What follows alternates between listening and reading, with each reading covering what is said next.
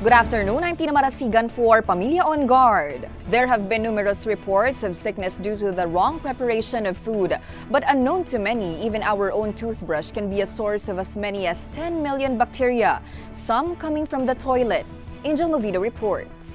At a young age, we are taught to clean our teeth 3 times a day, but oftentimes we neglect the importance of also having to clean our toothbrush.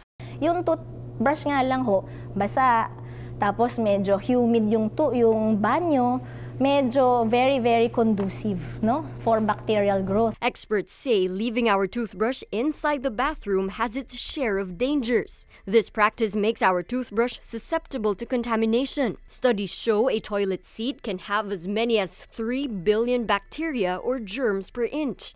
And each time we flush it, these bacteria can travel up to 6 feet.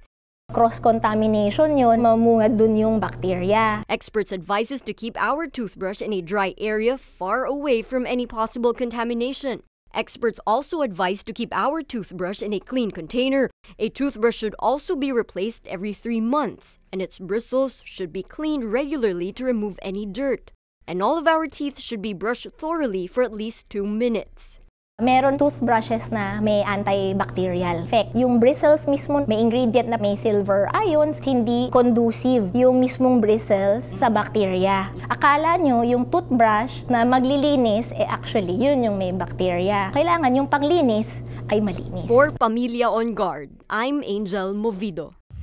An ordinary toothbrush can be considered a germ magnet, and contamination can even lead to diseases to the heart like a stroke or chronic infections. I am Tina Marasigan for Pamilya Onguard.